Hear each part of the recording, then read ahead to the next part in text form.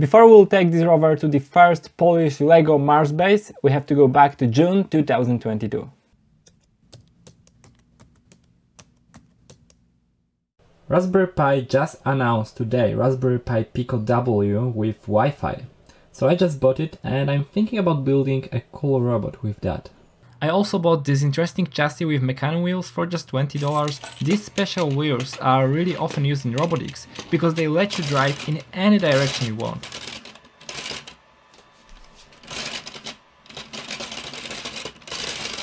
To design all the holders, I took the picture of the chassis, put it into Fusion 360, scaled it, and that way it was easier to design, but still a random holes pattern is not helpful for any robotics project.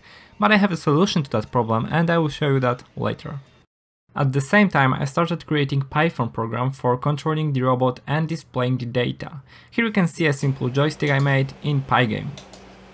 Here I have all the clips I made for this video, and if you take a closer look at the days, the video of me programming in Python is from August 5th, 2022, but the next clip is from 21st of September 2022, and what happened between those two clips changed the direction of this project completely.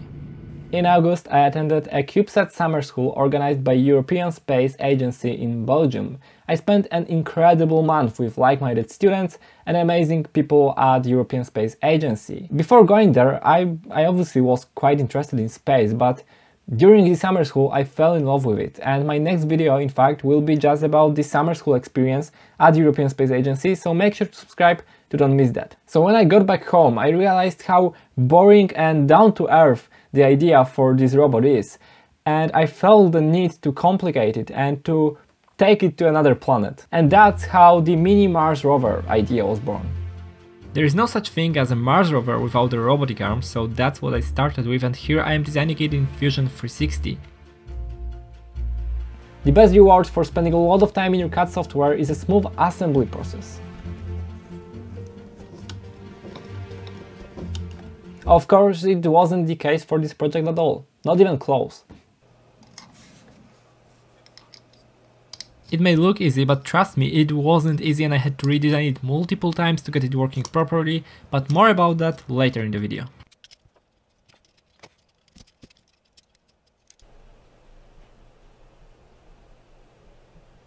For the chassis I decided to go once again with my open robotic platform concept. I also started working on a website for this project, so there will be more info soon. The main plate for the robot was machined on my DIY CNC machine in the mill out of 6mm plywood and painted white.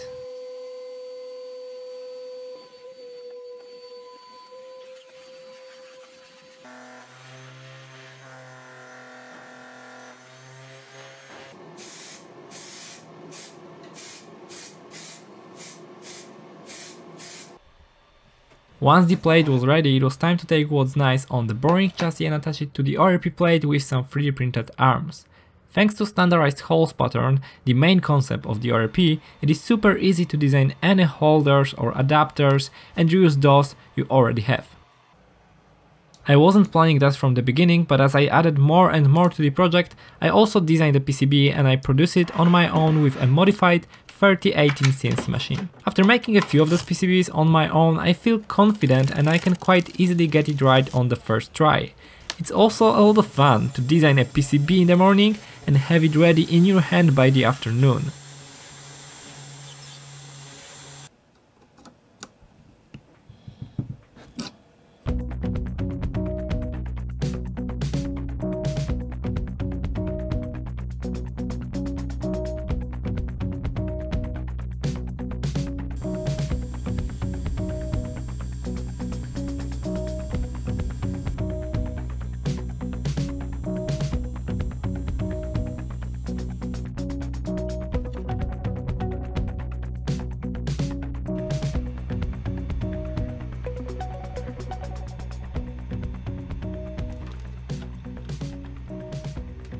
The result of a DIY legend is once again not that impressive, but nice to have and better than nothing. Soldering a DIY PCB without a solder mask isn't easy, and it's easy to make a small, hard to find error, so testing is a bit nerve-wracking and using a power supply with a current limit is a really good idea. Everything was okay, and after setting up the PWM signal on the Pico, I saw a beautiful square wave on the oscilloscope. I'm not sure if this is just me, but every time my project gets to the advanced stage, I want to change stuff, and I want to change a lot. Usually those are good and important improvements, like making the frame more rigid, but sometimes adding special covers just to improve the look, which for me is just as important as the functionality. When the Python program was ready, I put everything together and tested the arm. I quickly realized that the links are too long and those little servos can't handle that, so it was time to once again redesign the arm and replace the parts.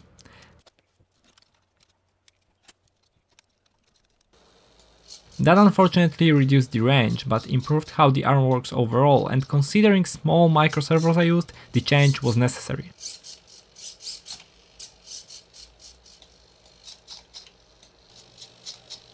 If you would like to know how to design a robotic arm like this one, a robotic arm that works, well, before this one you have to design one that almost works, and before this one you have to design one that doesn't work at all.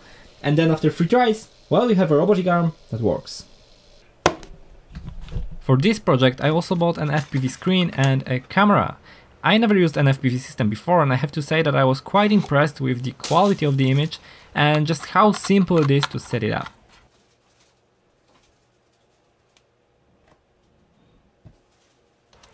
And that is just a temporary camera holder that I will replace later with something much cooler. I also forgot to add any connector for the camera on the PCB, so I used the MOSFET that was there just in case if I would like to expand the system in the future, so the future is now. I decided to use this MOSFET to control the camera, and thanks to that I can wirelessly turn it on and off to save the battery. Having a good hardware documentation, in this case just a simple schematic, simplifies the programming part a lot. Huge advantage over undocumented connections on a breadboard.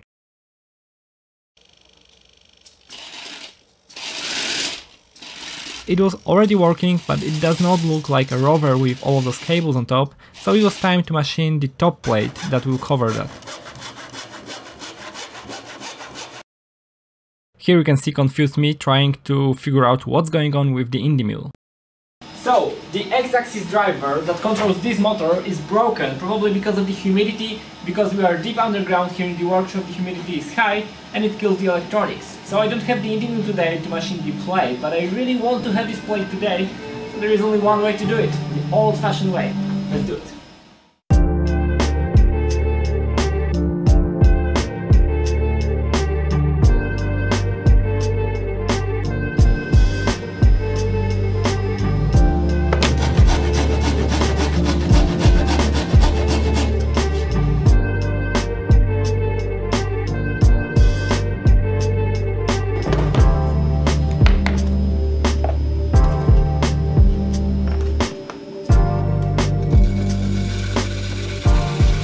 When that was finished, I realized that the 6mm thickness wasn't a requirement. It was just an assumption, and there is no problem with the top plate being 3mm thick, so I can just use the laser cutter that I have next to my CNC to cut it. And just like that, it was ready in 2 minutes.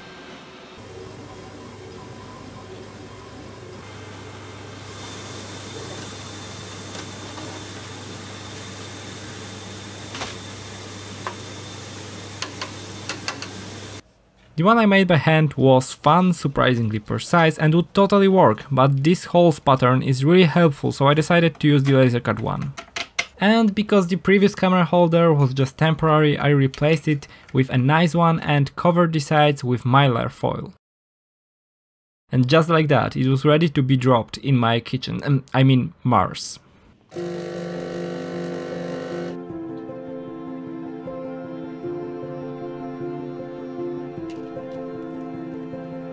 Let's try to move the robot.